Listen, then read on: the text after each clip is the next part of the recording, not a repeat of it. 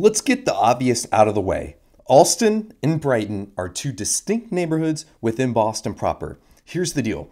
Brighton was established as its own town in 1807, independent from Boston proper, and Allston was a neighborhood that was created within Brighton 61 years later in 1868.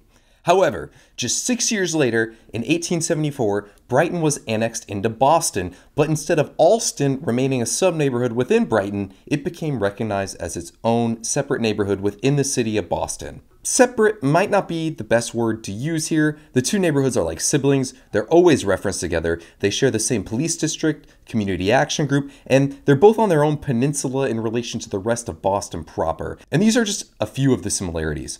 If I made a video for Allston and a video for Brighton, I would be wasting my time as a creator and wasting your time as a viewer because I'd be showing you the same content twice. The only time I hear these neighborhoods referred to on their own is when someone is being very specific about the location of their apartment or a restaurant or where something happened. For example, my place is in Brighton, or the parade went through Allston. There are some differences, yes, but nothing worth making two videos, at least in my opinion. A quick hitter of some of the big differences: Allston is a bit more hipster, Brighton skews a little bit older, and Allston has a famous zip code.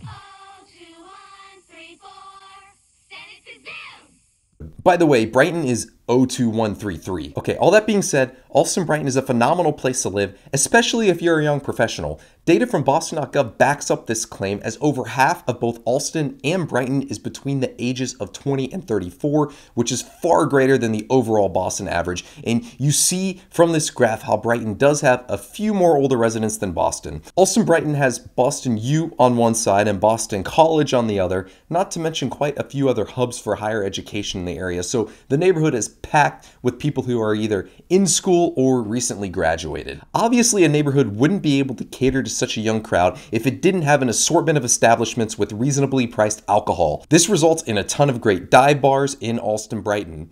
In recent years, there's also some newer places to complement the old establishments, but thankfully, students are able to help these older bars pay the increasing rent. And living in this area, you sort of get a 2-for-1 on restaurants and bars because both Allston and Brighton have areas with high quality places to eat and drink. So if you live in the middle of the two, you'll be a 10-minute walk in either direction for a good night out. Now, if you do live near students, they could be a rowdy bunch. That's kind of to be expected, and they definitely have that type of reputation in this area. It's not like a negative aspect of the neighborhood. I would just say it's something to be aware of if you like to go to sleep at 10 p.m. on Fridays. Something else to be aware of if you're looking for a lease in Allston-Brighton: many older units have been leased out to students for a very long time, and if we all take a moment to think back to our college days and realize that students are willing to put up with a lot more deficiencies in an apartment than older individuals, and there might be landlords who like it that way. So if you see a great deal on rent in Allston-Brighton, be sure to do your research on the condition of the unit. Additionally, since leases for students turn over on September 1st, it can be very hard to find apartments at other times of the year.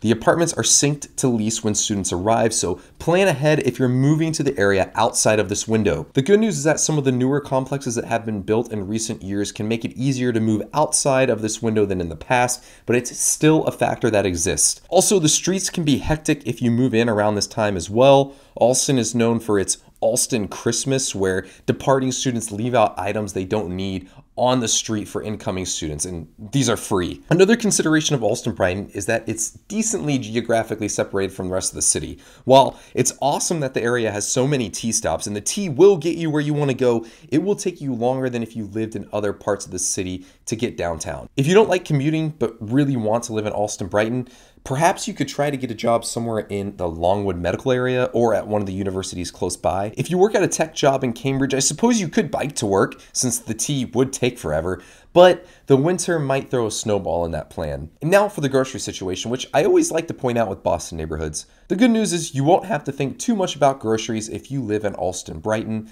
Wherever you live, you should be close to one of the two Star Markets or the Whole Foods Market. When it comes to average rent in the area, you can expect to pay about $2,800 per month for a one-bedroom apartment and $3,500 per month for a 2-bedroom apartment. It's perfectly normal to have roommates in Allston-Brighton. It's part of the experience, so if you're just out of college, it's definitely worth giving it a try. So this concludes my brief overview of Allston-Brighton. Please let me know in the comments if I missed any important aspects of the neighborhood or if you have any questions. Please like the video if you enjoyed and subscribe to see similar videos.